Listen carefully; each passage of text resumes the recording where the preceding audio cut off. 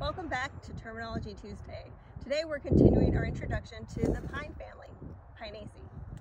Members of the pine family are mostly evergreen trees and shrubs that have thin, narrow, linear, needle-like leaves that are spirally arranged along their stems.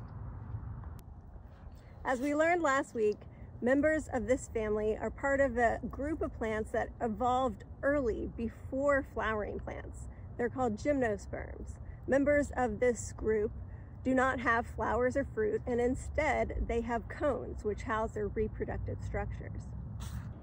Pines are also monoecious, which means that male and female reproductive structures are housed on the same plant.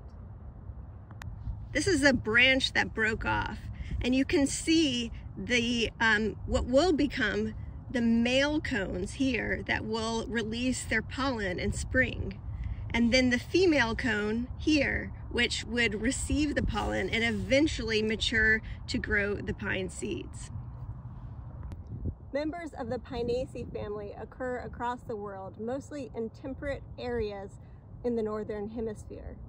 In Florida, pines in the genus Pinus are the only members of the Pinaceae family. But if you travel further north, you'll find many other members of the Pinaceae family. You're likely familiar with some of the other native members of the Pinaceae family in North America. There are the fir trees in the genus Abies and the spruce trees in the genus Pinaceae, both of which are often used as Christmas trees.